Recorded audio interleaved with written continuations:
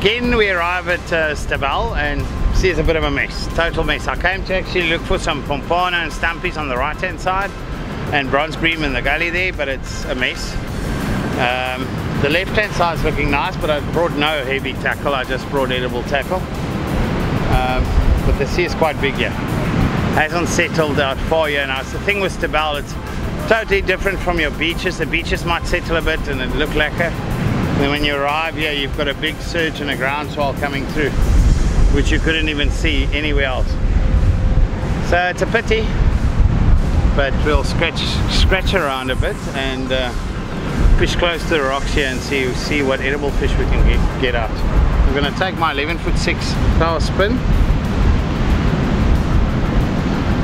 the ultra thin, the famous rod, and just with a 4000 saltist, and go look for some bronze bream in that area. It is low tide now and it's about 4 days before spring.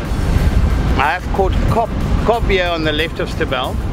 Also when the water is like this, you do get those small shoaling cob in that area, and they do pick up the prawn as well. So there could be some stumpies, the stone breams here, but for that you'll need to fish a much smaller hook. So I'm going to opt for a bronze bream trace and just see what we can get hooked on that. Fishing a mustard chinook hook. I think it's a number 4, little kingfisher bead, and I'll just tie a trace out of that quickly. Little combi shovel. So I'm fishing Siglon 0.43, which is thinner than normal. You would fish a 4.9 to 5.5, but I quite like the movement of this one. The bronze bream did start to move in now. It's time to start coming in. Okay, a little 4000, got 20-pound J braid on there, and I've tied a fluoro leader on there. Be a 0.55 or a 0.60 normally. A Siglon fluorocarbon.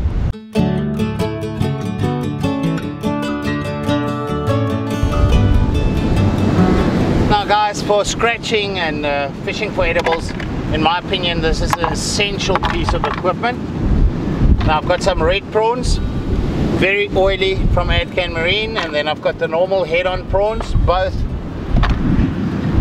Both of them fall into my favorite category here on the south coast, especially fishing for bronze bream, and just generally nice scratching baits. Just normally take my cotton, my scissors, chuck them in there, and be ready to go. I want to defrost some of these prawns quickly.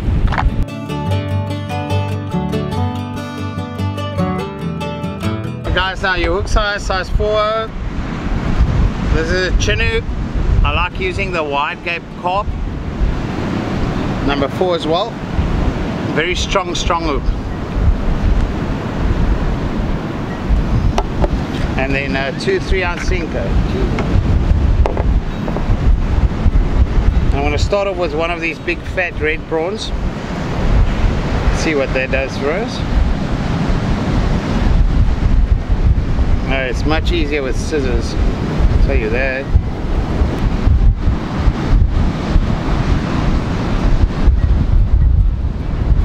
Okay, this is the latex cotton. This is a medium by the looks of it in my hand.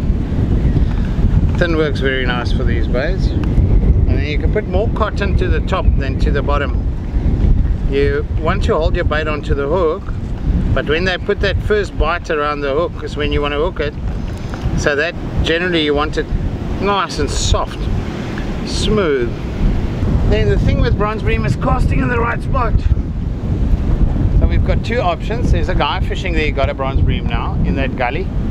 That gully doesn't have a specific spot, so it will be a shoal coming through unless you fish to the right there at that point, or here in front in the gutter.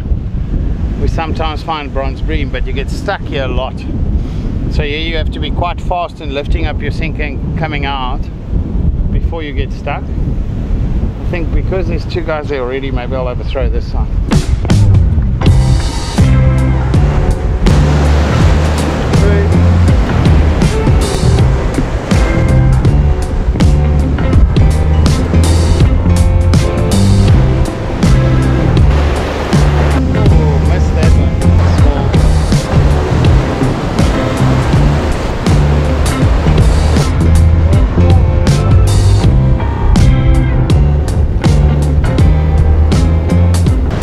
rough, man. The sea is just too rough.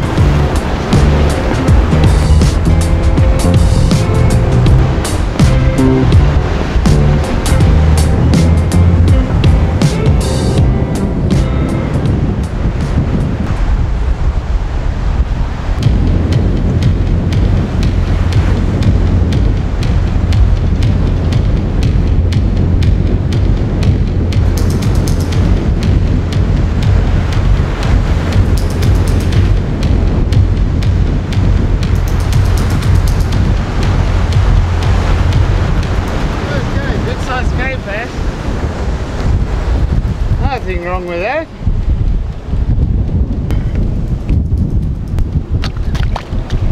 Okay.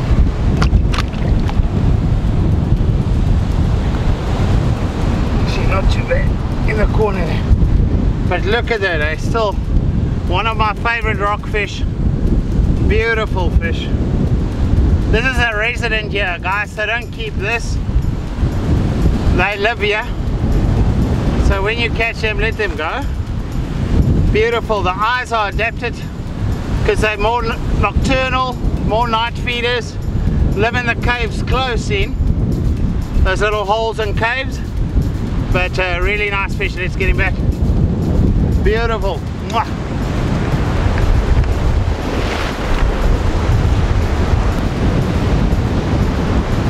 Guys, the sea is very rough, but just as an example, what you saw me do now is wait for the water to come. So there's water, you can throw it on. A lot of people watch the sea and forget about the fish and just chuck it, it falls on flat rock, which is not right. So you look for a point where you can get fairly low, still considering your safety, but wait for the water to come in, to drop it in the water. That was on a normal pink prawn, there it is. Move on. The water is washing over here. It's bad for the camera, guys, the spray and so there's more fish in this hole, but we'll come fish it when this westerly settles a bit.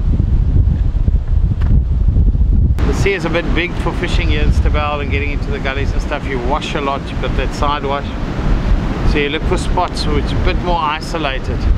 So we're just going to move there towards Aberdeen. There's some areas which we'll go overthrow and see.